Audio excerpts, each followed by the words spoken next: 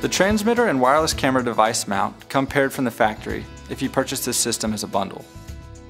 If the transmitter and mount are properly installed and you are not receiving video, you can try to repair the transmitter and the mount.